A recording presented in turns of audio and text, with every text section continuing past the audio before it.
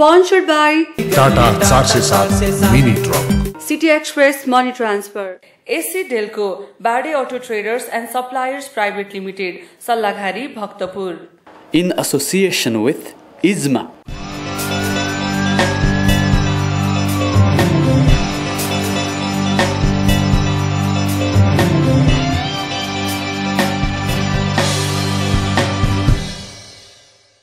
दर्शकवृन्द नमस्कार।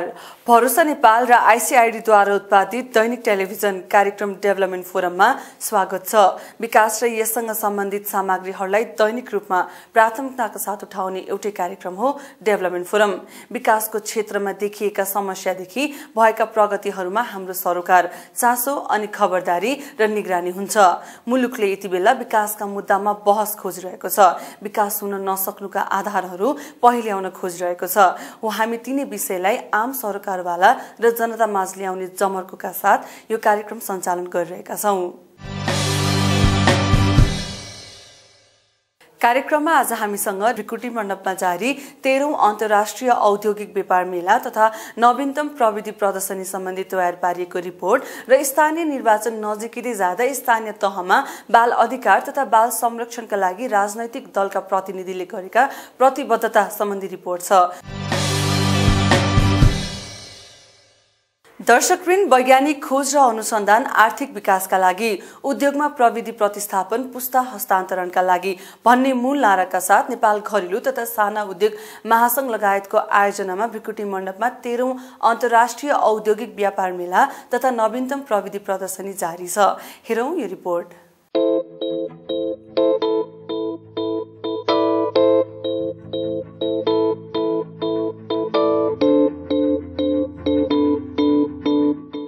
नेपाल 13औं अन्तर्राष्ट्रिय औद्योगिक व्यापार मेला तथा नवीनतम प्रविधि प्रदर्शनी हो। यो नेपाल घरेलु तथा साना उद्योग महासंघ, नेपाल सरकार विज्ञान तथा प्रविधि मन्त्रालय र उद्योग मन्त्रालयको संयुक्त आयोजनामा सञ्चालित प्रदर्शनी कार्यक्रम हो।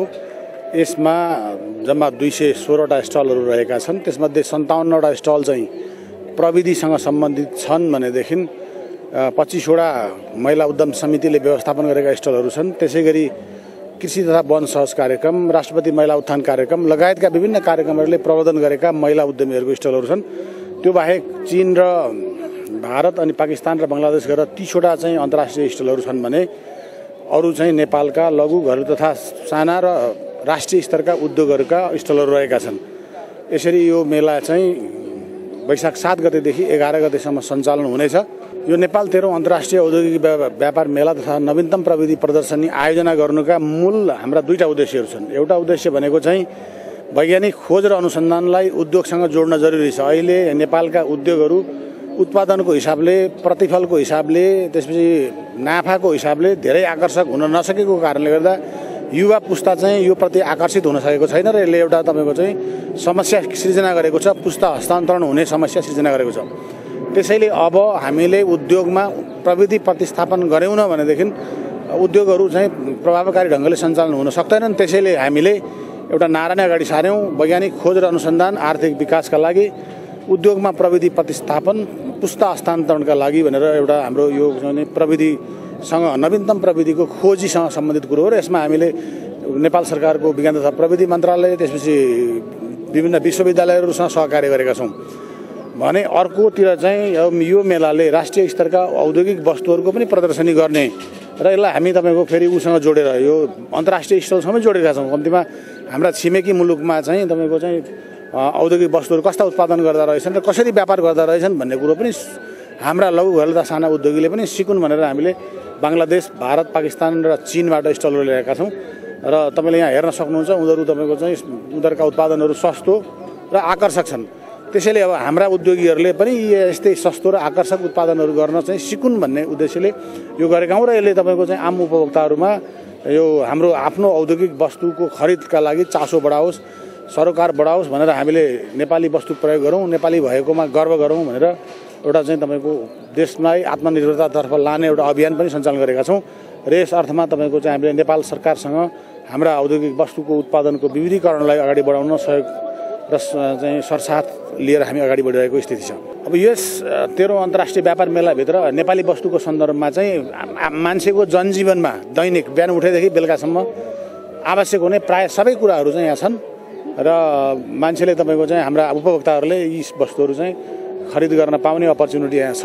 हामीले अब 12औं यो राष्ट्रिय औद्योगिक व्यापार मेला आयोजना गरेका थियौँ। त्यसपछि भूकम्प र नाकाबन्दीको कारणले गर्दाखेरि यो 2-3 वर्ष ग्याप भयो। 2-3 वर्ष पछाडि गरिएको मेला हो। अब 13औंमा चाहिँ अघि नै पनि मैले तपाईँलाई जोडेँ कि हामीले खोज र अनुसन्धानलाई उद्योगसँग जोड्दैछौँ। खोज अनुसन्धानहरू व्यावहारिक जीवनमा प्रयोग भए भनेर तपाईँले खोज्नुभयो भने कहीँ पनि प्रयोग भएका छैनन्। त्यसैले ती जुन खोज र अनुसन्धान छन् व्यावहारिक जीवनमा प्रयोग गर्ने र जीवनलाई तपाईँको खोज र अनुसन्धानसँग जोड्ने, त्यो भनेको उद्योगसँग जोड्ने हाम्रो प्रयास हो। यसमा हामी चाहिँ तपाईँको के अरे यसपटकको मेलामा फरक विशेषता भनेकै यही हो।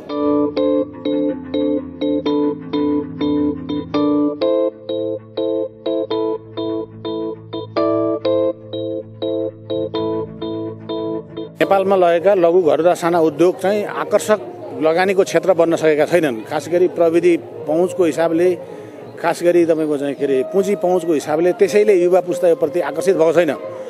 त्यसको कारणले गर्दाखेरि पुस्ता हस्तान्तरण भएन। बाउ र आमाले सञ्चालन गरेको उद्योग चाहिँ छोरा र छोरीले सञ्चालन गरिरहेका छैनन्।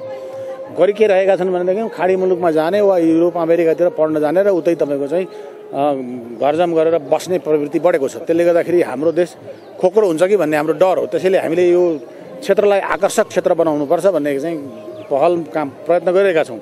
खास गरी नेपाल सरकारलाई हामी यो विषयमा चाहिँ घचघचाइरहेका छौँ कि यो क्षेत्र जबसम्म आकर्षक बन्दैन तबसम्म युवाहरू चाहिँ तपाईँको नेपालमा बस्दैनन्। त्यसैले युवाहरूलाई नेपालमै बस्ने बनाउनलाई यो लघु घर र साना उद्योगलाई प्रतिफलको हिसाबले, नाफाको हिसाबले, आम्दानीको हिसाबले आकर्षक बनाउनुपर्छ र यसको लागि खास गरी प्रविधि प्रतिस्थापनको कुरो आवश्यक छ, पुँजी पहुँचको आवश्यक छ र बजारको पनि आवश्यक। हामीले अब यस प्रदर्शनीकै अवधिभित्र चाहिँ 2-3वटा कार्यक्रमहरू सञ्चालन गरेका छौँ। एउटा चाहिँ टेक्नोलोजी इनोभेसन एन्ड इन्टरप्राइजेस भन्ने एउटा तपाईँको चाहिँ हाइली लेभलको इनोभेसनसँग सम्बन्धित एउटा चाहिँ अन्तर्क्रिया कार्यक्रम छ, जुन आइतबार अर्थात् 10 गते 10 बजेबाट यहीँ भिरकुटी मण्डपमा सञ्चालन हुन्छ। त्यहाँनिर नेपालका वैज्ञानिकहरू, खोज र अनुसन्धानकर्ताहरू, विज्ञहरू, त्यसपछि तपाईँको इन्जिनियरिङका विद्यार्थीहरू र तपाईँको चाहिँ यस क्षेत्रका अनुभवी उद्योगी व्यवसायीहरू सामेल हुन्छन् र यसलाई तपाईँको चाहिँ 3 सेसनमा विभाजन गरिएको छ र त्यो 3 सेसन चाहिँ करिब 1-1.5 बजेसम्म सञ्चालन हुनेछ र त्यसबाट तपाईँको हामी खोज र अनुसन्धानलाई उद्योगसँग कसरी जोड्ने भन्ने बारेमा एउटा निष्कर्षमा पुग्नेछौँ। त्यसै गरी अर्को एउटा पछाडि परिरहेको क्षेत्र भनेको महिला उद्यमीहरू हो। महिला उद्यमीको विकासका लागि राज्यले कस्तो भूमिका निर्वाह गर्नुपर्छ भनेर महिला उद्यमशीलता विकासका लागि सरकारी निकायको भूमिका विषयक अर्को एउटा इन्टरेक्सन कार्यक्रम त्यही दिन नेपाल टुरिज्म बोर्डको हलमा बिहान 8 बजेबाट सञ्चालन हुँदैछ। त्यहाँ पनि तपाईँको चाहिँ नेपाल सरकारका महिला उद्यमशीलतासँग जोडिएका तपाईँका चाहिँ निकायहरूको तर्फबाट प्रेजेन्टेसन हुनेछ र हामी त्यस प्रेजेन्टेसन मार्फत महिला उद्यमशीलता विकासमा अबका दिनमा राज्यले अँगाल्नुपर्ने चाहिँ नीति कार्यक्रमको बारेमा चाहिँ एउटा निष्कर्षमा पुग्नेछौँ र आगामी बजेटमा यसलाई तपाईँको चाहिँ सम्बोधन गर्न कोसिस गर्नेछौँ। भने साइड लाइनमा अहिले पनि तपाईँको चाहिँ कार्यक्रमहरू भइरहेका छन्। त्यस कार्यक्रमहरू भनेका चाहिँ B2B भनेको बिजनेसम्यान टु बिजनेसम्यानको मिटिङ, B2C भनेर बिजनेसम्यान टु कन्ज्युमर मिटिङहरू पनि सञ्चालन भइरहेका छन् र यो अवधिभरिमा हामी बिजनेस लिङ्केज डेभलप गर्ने, अहिले त्यहाँ काउन्टरमा धेरै बिक्री गर्ने भन्दा पनि बिजनेस लिङ्केज डेभलप गर्ने गराउने चाहिँ तपाईँको गरी चाहिँ तपाईँको यो साइड लाइन प्रोग्रामहरू, इन्ट्रेक्सनहरू, मिटिङहरू गरिरहेका छौँ र यसरी नै यो 5 दिनसम्म यस्ता धेरै कार्यक्रमहरू सञ्चालित हुनेछन्।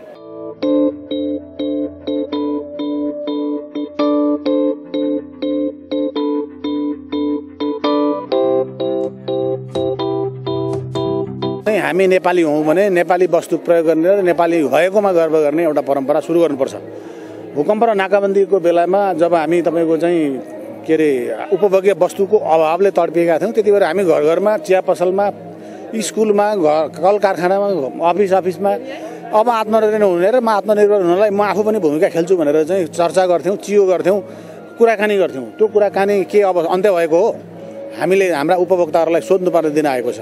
होइन भनेदेखि आम नेपालीको हैसियतमा सम्पूर्णमा के भनेदेखि दाजुभाइ दिदीबहिनीहरूले हाम्रा तपाईँका नेपाली वस्तुहरूको उपयोगलाई बढावा दिनुपर्छ। त्यसले मात्रै हामीलाई आत्मनिर्भरतातर्फ लान्छ र त्यसैले हामी चाहिँ तपाईँको 2टा नारा अगाडि सारिरहेका छौँ। एउटा मेहनत सृजना, उत्पादन र वस्तु मेरै नेपालको।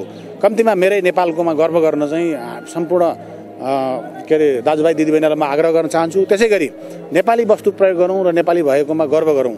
कम्तीमा हामीले आफ्नो वस्तु प्रयोग गरेर जे सकिन्छ सबै थोक प्रयोग गर्नुहोस् भनेर हामी अहिले आह्वान गर्न सक्दैनौँ।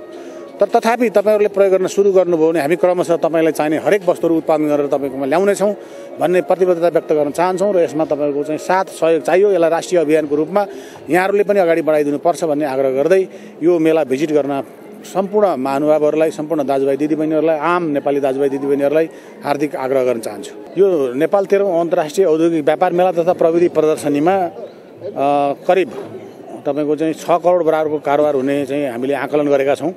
त्यो चाहिँ किन त भन्दाखेरि हाम्रा चाहिँ लघु घरेलु तथा साना उद्योगका उत्पादनहरू भनेका धेरै महँगा र ठुला हुँदैनन्, त्यसैले कमै चाहिँ तपाईको कारोबार हुने आकलन पनि गरिएको एक। दोस्रो कुरो चाहिँ यो मेला वैशाख 7 गतेदेखि वैशाख 11 गतेसम्म भृकुटी मण्डपको यस प्रदर्शनी हलमा सञ्चालित छ र यो 5 दिनभित्रमा हामीले करिब चाहिँ तपाईको 1 लाख दर्शकले अवलोकन गर्ने अनुमान गरेका छौँ। जुन गतिशीलताका साथ यो क्षेत्रमा काम हुनुपर्ने हो, काम हुन सकेको छैन। यो हाम्रो मात्रै कारणले होइन, नेपाल सरकारको पनि कारणले हो र नेपाल सरकारमा जुन निर्णय गर्ने प्रक्रियाहरू छन्, विधि विधानहरू छन्, तपाईँको चाहिँ सङ्कुचित फेरि तपाईँका चाहिँ व्यवहारहरू छन्, आचरणहरू छन्, त्यसले गर्दाखेरि यो हुन सकेको छैन। तर क्रमशः यसमा सुधार आउँदैछ र आगामी दिनहरूमा यसले अगाडि तपाईँको चाहिँ गतिशीलता लिन्छ भन्ने हाम्रो बुझाइको। तर युवा पलायन र हाम्रो गतिशीलताको बिचको ग्याप यदि हामीले मेट्न सकेनौँ भने हाम्रो देश खालि वृद्ध बालकहरूको मात्रै चाहिँ तपाईँको चाहिँ वासस्थान बन्न सक्ने खतरा हामीले देखिरहेका छौँ र यसमा चाहिँ सरकार, राजनीतिक दलहरू संवेदनशील हुन जरुरी छ।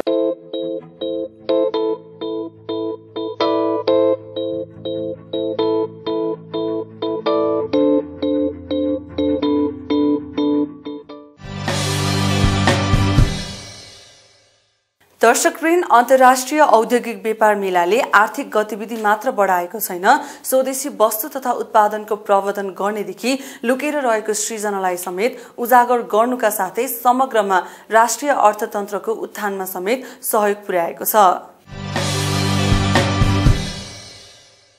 आयो 407 बुढो 407 आयो 407 बुढो 407 काठमाडौँको गल्लीमा टाटा 407 माल भारी बोक्ने धेरै गल्ली गल्ली छिर्ने जहाँ पनि लोड अनलोड गर्न मिल्ने आयो 407 भरपर्दो किफायती र शक्तिशाली गाडी टाटा 407 मिनी ट्रक।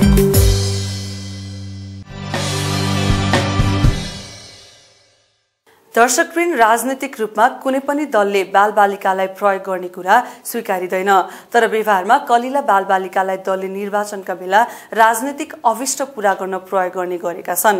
वैशाख 31 गते हुन गइरहेको स्थानीय तहको निर्वाचन नजिकै छ। राज्यको पुनः संरचना पश्चात हुन लागेको निर्वाचनमा राजनैतिक दलले आफ्नो चुनावी घोषणा पत्रमा बाल अधिकारका विषयलाई विशेष प्रकारले सम्बोधन गरिनुपर्ने बेला भएको छ। हेरौं यो रिपोर्ट। वैशाख 31 गते हुन गइरहेको स्थानीय तहको निर्वाचनमा बाल बालिकाको प्रयोग पूर्ण रूपमा निषेध गरिनुपर्ने र स्थानीय तहमा बाल अधिकारको सुनिश्चितता हुनुपर्ने भन्दै कन्सोर्टियम नेपालको संयोजनमा बाल अधिकारका क्षेत्रमा कार्यरत 24 वटा संघ संस्था क्रियाशील भएर बनेको स्थानीय तहको निर्वाचनमा बाल अधिकार तथा बाल संरक्षण पैरवी अभियानले निर्वाचनमा बाल अधिकार तथा बाल संरक्षणका लागि राजनीतिक संवाद विषयक कार्यक्रम आयोजना गरेर राजनीतिक दलका प्रतिनिधिहरू ज्ञापन पत्र बुझाएको छ। स्थानीय निर्वाचनमा बाल बालिकाको दुरुपयोग नहोस् र बाल अधिकारको सुनिश्चितता गरियोस् भन्ने सन्देश सहितको सुझाव पत्र बुझ्दै विभिन्न राजनीतिक दलका प्रतिनिधिहरूले निर्वाचनमा बाल बालिकाको प्रयोग नगर्ने र निर्वाचन घोषणा पत्रमा बाल संरक्षणका विषय समावेश गर्ने सामूहिक प्रतिबद्धता समेत व्यक्त गरेका छन्। अभियानका तर्फबाट सिजपका अध्यक्ष कृष्ण सुवेदी र कन्सोर्टियम नेपालका अध्यक्ष युवराज घिमिरेले नेताहरूलाई 19 बुँदे सुझाव पत्र हस्तान्तरण गर्नुभएको थियो। सोही कार्यक्रममा बोल्दै नेकपा एमालेका सचिव प्रदीप ग्यावालीले निर्वाचनमा बाल बालिकाको प्रयोग नगर्ने भन्दै पार्टीले बाल अधिकारको संरक्षण र अधिकारका कुरालाई स्थानीय सरकारमा प्राथमिकतामा राख्ने बताउनुभयो। हामीले निकै मेहनत गरेर संविधान निर्माण गर्यौं र संविधानमा जनताका अधिकारहरूलाई अत्यन्त राम्रोसँगले अत्यन्त सुन्दर ढङ्गले हामीले त्यसमा संस्थागत गरेका छौं र त्यसरी संस्थागत भएका धेरै अधिकारहरूमध्ये एउटा अधिकार बाल अधिकार पनि हो र अधिकारको दृष्टिले वास्तवमा त्यो संविधान बालबालिकाहरूको हिसाबले निकै अग्रगामी छ। त्यसले अघि चर्चा भएको धारा 39 का 10 वटा कुराहरू, जसभित्र नामाकरण सहित दर्तामा सहभागी हुन पाउने कुरा, उचित पालन पोषण शिक्षा मनोरञ्जन सुरक्षा सहित बालापनलाई हुर्काउन पाउने कुराहरू, न्याय पाउने कुराहरू, बाल श्रमबाट मुक्ति पाउने कुराहरू, बाल शोषणको अन्त्य हुने कुराहरू, सशस्त्र समूहमा कसैले पनि जबरजस्ती मात्रै होइन शैक्षिक ढङ्गले पनि र जबरजस्ती पनि राख्न नपाइने कुराहरू या यी यावत विषयहरू जे छन् ती ज्यादै महत्त्वपूर्ण छन् र यसलाई कार्यान्वयन गर्ने एउटा महत्त्वपूर्ण चरणमा हामी छौँ र त्यो कार्यान्वयनको निम्ति सबैभन्दा नजिकको सबैभन्दा प्रभावकारी निकाय भनेको वास्तवमा फेरि स्थानीय सरकार नै हो। स्थानीय सरकार त्यो सरकार हो जसले बालबालिकाहरूको यी अधिकारहरूलाई कार्यान्वयन गर्नको निम्ति कम्युनिटीसँग मिलेर सबभन्दा नजिकबाट काम गर्न सक्छ। अबको बालबालिका जसको बारेमा आज हामीले कुरा गरिरहेका छौँ उनीहरूलाई कुनै पनि बहानाबाट उनीहरूले स्वस्थ ढङ्गले हुर्किन र समाजको योग्य नागरिक बन्ने कुराबाट कतैबाट पनि वञ्चित गरिनु हुँदैन। त्यसको निम्ति नेकपा एमाले पूर्ण रूपले त्यसमा प्रतिबद्ध रहने विश्वास म यहाँलाई दिलाउन चाहन्छु। सोही कार्यक्रममा बोल्दै नेपाली कांग्रेसका नेता तथा सांसद भीमसेन दास प्रधानले बालबालिकाहरू भविष्यका कर्णधार मात्र नभई वर्तमानका सम्भाग भएकाले आफ्नो पार्टी बालबालिकाका अधिकारप्रति गम्भीर भएकाले घोषणापत्रमा बालबालिकाका मुद्दालाई प्राथमिकतामा राख्ने बताउनुभयो। धारा 39 मा थुप्रै कुराहरू चाहिँ त्यसमा समावेश गरेको छ। त्यो एउटा पोजिटिभ फ्याक्टर हो, त्यो एउटा सकारात्मक पक्ष नै हो। अब त्यसको कारण चाहिँ कति हुन्छ भन्ने नै प्रश्न हो। सरकारले यी सबै कुराहरू खालि नीति कार्यक्रममा आएको छ तर त्यसलाई चाहिँ राजनीतिक काम भएकै छैन। अब त्यो गर्ने काम भनेको स्थानीय तहबाट नै हो। स्थानीय जुन सरकार भन्छ त्यसमा थुप्रै काम गर्न सकिन्छ। त्यसतर्फ हामी एकदम उन्मुख हुनुपर्छ। मलाई जहाँसम्म लाग्छ आज तपाईँको खास माग भनेको पनि त्यही, यी सबै कुराहरूलाई चाहिँ अब आउने सबै पार्टीको चुनावमा आउने घोषणापत्रमा समावेश गरियोस्। त्यो नै तपाईँहरूको यहाँ मैले झन् 15वटा बुढाहरू देखेँ होइन। ती बुढाहरूले चाहिँ अब हामी अहिले तुरन्तै गएर म चाहिँ त्यहाँ हाम्रो संयोजक महेश आचार्य हुन्छ, तपाईँले पनि वेबसाइटमा राखिदिनु हुन्छ। तर वेबसाइटमा म आफै गएर पनि यी संविधानमा घोषणापत्रमा राख्नु जरुरी छ। किन यो सबै यिनै हो, यहाँबाट सुरु नेपाल सेन्ट्रल गर्ने बालबालिकाले अधिकार दिएपछि त्यो भविष्यमा ती बालबालिका नेपालको समृद्ध नागरिक हुने हुनाले यो चाहिँ स्कुलिङ यहाँबाट सुरु हुनुपर्छ मेरो मान्यता बन्छ। बालबालिकाको क्षेत्र एउटा महत्त्वपूर्ण क्षेत्र हो जुन क्षेत्रको अधिकार संरक्षण र सहभागिता बिना विकास अभियान अघि बढ्न नसक्ने भन्दै नेकपा माओवादी केन्द्रका केन्द्रीय सदस्य लीलामणि पोखरेलले स्थानीय तहको निर्वाचनमा बाल अधिकार तथा बाल संरक्षण पैरवी अभियानले उठाएका बालबालिकाका सवालमा विरोध गर्नुपर्ने कुरा केही नभए पनि केही कुराको तारतम्य मिलाउनु पर्ने बताउनुहुन्छ। यहाँहरूले उठाउनुभएको स्थानीय निर्वाचन अहिलेको यो निर्वाचनमा बाल अधिकारका संरक्षणका प्रश्नहरू यहाँले अगाडि सार्नुभएको घोषणापत्रमा विरोध गर्नुपर्ने केही कुरै छैन। एकाध कुराहरू तारतम्य मिलाउनु पर्ने कुराहरू छन्। जस्तो विद्यालयलाई सभा थलो निर्वाचन आदिका निम्ति थलो नगर्ने हाम्रो जस्तो मुलुकमा निर्वाचनलाई सुरक्षित गर्नको निम्ति विद्यालयको कम्पाउन्ड चाहिन्छ। अरू ठाउँ कम्पाउन्डै छैन सुरक्षात्मक हिसाबले। अरू ठाउँ कम्पाउन्ड छैन भने के गर्नु त? त्यसै ठाउँ गएर कि त हिजोको गाउँ विकास समिति अथवा गाउँ विकास समितिका भवनहरू कम्पाउन्डहरू भएको ठाउँमा गरिने हुन्छ। त्यस कारणले यो केही बाध्यात्मक स्थिति पनि होला प्रयोगको सम्बन्धमा। त्यस्तै सोही कार्यक्रममा बोल्दै नेकपा मालेका महासचिव सीपी मैनालीले बाल संरक्षणका लागि अब बन्ने स्थानीय सरकारले सही अर्थमा काम गर्न सक्ने बताउनुभयो। बालबालिकाहरूको संरक्षण, उनीहरूको पालन पोषण, उनीहरूको सही शिक्षा, उनीहरूको सुरक्षा यी सबै कुराहरूको सुरुवात यहीँबाट हुन्छ। त्यही कारण यो अत्यन्त महत्त्वपूर्ण चुनाव हो, अत्यन्त महत्त्वपूर्ण सरकारहरू हुन्। अहिले जुन स्थानीय सरकारहरूको गठन भइरहेको छ मलाई लाग्छ अब ठिक ढङ्गले भनौँ न पोलिटिकल पार्टीहरूले दिशा दिए भने सही अर्थका बाल संरक्षण गृहहरू, बाल हेरचाह गृहहरू, अब ज्येष्ठ नागरिकको निम्ति, महिलाहरूको निम्ति त्यस्ता आश्रयस्थलहरू ठिक ढङ्गले बन्न सक्छन् र चल्न सक्छन्। र विशेष गरिकन यी सबै काम चाहिँ अब नीति बनाउने र अरू कतिपय केन्द्रीय तहबाट गरिनुपर्ने अनुगमन, सहयोग, आर्थिक अन्य कुराहरू गर्ने कुरा त माथिका सरकारहरू, केन्द्र सरकार, प्रान्तीय सरकारको आफ्नो भूमिका आफ्नो ठाउँमा होला। तर वास्तवमा तिनीहरूलाई सही ढङ्गले सञ्चालन गर्नुको निम्ति गाउँ सरकार, नगर सरकार भने स्थानीय सरकारहरूकै ठुलो भूमिका रहन्छ। अझै धेरै बालबालिका अन्धकारमय भविष्यतर्फ लम्केको तीतो यथार्थ हाम्रो समाजमा छ। शिक्षा, स्वास्थ्य, स्वतन्त्रता र सुरक्षामा उनीहरूको सहज पहुँच पुग्न सकेको छैन। आगामी वैशाख 31 गते हुन गइरहेको स्थानीय तहको निर्वाचनमा बालबालिकाको प्रयोग पूर्ण रूपमा निषेध गरिनुपर्ने भन्दै राष्ट्रिय प्रजातन्त्र पार्टीकी नेत्री रोशन कार्कीले आफ्नो पार्टीले निर्वाचनमा बालबालिकाको प्रयोग नगर्ने प्रतिबद्धता व्यक्त गर्नुहुन्छ। विद्यालय बन्द गर्ने, जुलुसहरूमा विद्यार्थीहरूलाई लाने परम्परा त्यो धेरै बढेको छ। हाम्रो पार्टीले त अब म तपाईहरुलाई भन्दाखेरि मलाई खुसी साथ भन्न चाहन्छु कि हाम्रो पार्टीले कहिले पनि हामीहरूले युनिफर्म सहित विद्यार्थीहरूलाई हामीहरूले लाँदैनौँ, कहिले पनि हामीहरूले त्यो लगेका छैनौँ। त्यस कारणले गर्दाखेरि हामीहरूले त्यो कुरा चाहिँ हामीहरू पूर्णतः निषेध पनि गर्छौँ र बन्देज पनि गर्छौँ र बालबालिकाहरूलाई कुनै पनि राजनैतिक दलको झन्डा र ब्यानरमा प्ले कार्ड बोकेर बालबालिकाहरूको जुलुस लानु, आमसभाहरूमा बालबालिकाहरूलाई प्रयोग गर्नु चाहिँ पूर्णतः निषेध गरिनुपर्छ। त्यो हुने बित्तिकै बालबालिकाहरूलाई के हुन्छ, आज एउटाको जुलुसमा गयो, भोलि अर्कोको जुलुसमा गयो, सुरुदेखि नै उनीहरू राजनैतिक क्रियाकलाप यसरी भड्किने खालको व्यवस्था हुन्छ, जसले गर्दाखेरि उनीहरू शिक्षामा पनि अलिकति लाग्नुलाई अलिकति कम हुन्छ र उनीहरूको ध्यान जाँदैन। स्थानीय तहमा बाल अधिकारको सुनिश्चितता गर्न निर्वाचनमा बाल अधिकार तथा बाल संरक्षण पैरवी अभियानले कन्सोर्टियम नेपालको संयोजनमा आयोजना गरेको कार्यक्रममा बोल्दै कन्सोर्टियमका अध्यक्ष युवराज घिम्रेले दलहरूले घोषणापत्र तयार गर्दै गरेकाले बाल बालिकाले भोग्नु परेको विभिन्न समस्या पनि घोषणापत्रमा आए मात्र आजका बाल बालिकाले नै भोलिको सिङ्गो राष्ट्रलाई सही गति दिन सक्ने बताउनुहुन्छ। धेरै राजनीतिक दलका घोषणापत्रहरू अहिले ड्राफ्टको रूपमा आइरहेका बेलामा र ड्राफ्टलाई तयार भइरहेको बेलामा हामी के एउटा कुरा राख्न चाहन्छौँ यहाँ भन्दाखेरि हामीले ड्राफ्ट हेरेका पनि छौँ। अबको नेपालको 5 वर्षभित्रमा $5000 चाहिँ आम्दानी पुर्याउने, वाइफाईको फ्री गराउने, अरू पनि विभिन्न खालका धेरै कुराहरू आइराख्दाखेरि म एक दुईवटा कुरा चाहिँ हाम्रो राजनीतिक दलका नेताजीहरूलाई ध्यान आकर्षण गर्न चाहन्छु। म केही तथ्याङ्गत कुराहरू यहाँहरूलाई भन्न चाहन्छु।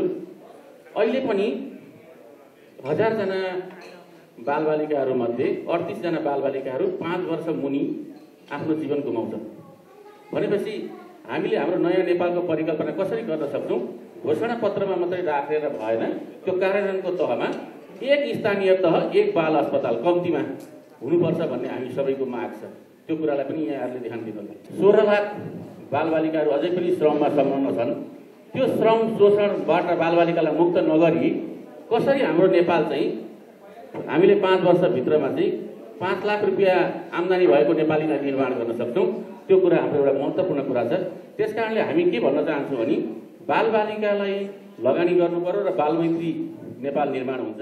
निर्वाचन आचार संहिताले पनि बालबालिकाको प्रयोगलाई निषेध गरेकाले हरेक जसो राजनीतिक दलहरूले निर्वाचनको समयावधिमा ब्यानर, पर्चा, पम्पलेट, प्रदर्शन, र्याली, जुलुस लगायतका कार्यमा बालबालिकाको प्रयोग गर्ने गरेकाले राज्यले संयन्त्र मार्फत निर्वाचनको समयमा बालबालिकाको प्रयोग नगर्ने कुराको सुनिश्चितता गर्नुपर्ने बेला भएको छ।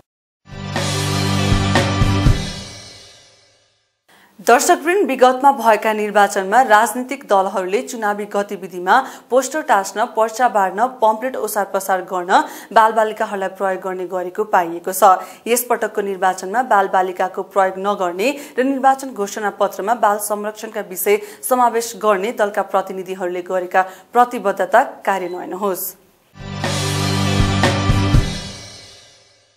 दर्शकवृन्द, नेपाली टेलिभिजनमा एकमात्र विकासका कुरा गर्ने दैनिक टेलिभिजन कार्यक्रम डेभलपमेन्ट फोरमको आजको अङ्क यति नै। भोलि पुनः नयाँ विषय र प्रस्तुतिका साथ आउने नै छौँ। हामीले प्रस्तुत गरेका विषयवस्तुप्रति तपाईँको सुझावले हामीलाई मार्गनिर्देशन गर्नेछ। सुझावको अपेक्षासहित आजको कार्यक्रमबाट म लक्ष्मी मैनाली सहित सम्पूर्ण टिमलाई आज्ञा दिनुहोस्। नमस्ते।